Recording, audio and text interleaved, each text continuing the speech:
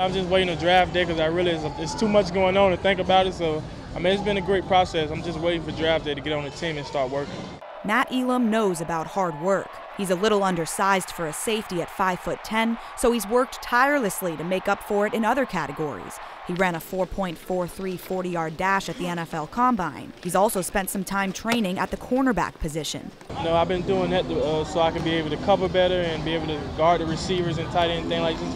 Get my footwork ready so I can just rely on my footwork more. Matt chose not to hire an agent leading up to the draft. Instead, he's relying on his brother, Abe, an NFL veteran, for insight on the process. He gave me agent advice. He gave me the training advice, things to work on to be better at the next level, just small things like that, just maturing things, and a lot of small things we went over together. Someone else who has given Elam plenty of advice is Coach Will Muschamp. After the Sugar Bowl, Muschamp congratulated Elam and Sharif Floyd on their careers at UF, knowing that was the juniors' final game in a Gator uniform. He challenged us all year, and he pushed us, and he wanted that for us, so, I mean, it ended up happening, so we paid off. Well, he said, you did great, you had a great career, I just feel like it's time for you to take another level.